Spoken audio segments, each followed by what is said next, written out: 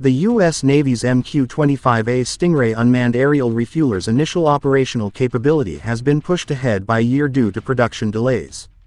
The Boeing aircraft will now be ready by 2026, USNY News reported, citing the program executive in charge of the U.S. Navy's unmanned aerial systems, Rear Admiral Stephen Tedford. The carrier-based aircraft is slated for its first deployment aboard USS Theodore Roosevelt. Its primary role will be aerial refueling. We are experiencing some production maturity challenges with the MQ-25.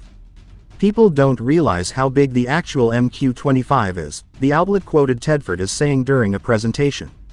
It's as long as an F-18 with the wingspan of an E-2. It's not a small, unmanned aerial vehicle. Boeing confirmed the delay to the outlet. We have been very transparent with the quality issues faced and notices of escapes in the past associated with coatings applied to metal components. We have owned the challenges that have occurred early in development.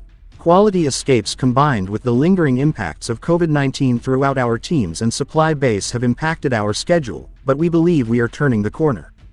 Boeing won an $805 million contract in 2018 to develop 4 Stingrays by August 2024, beating out Lockheed Martin and General Atomics.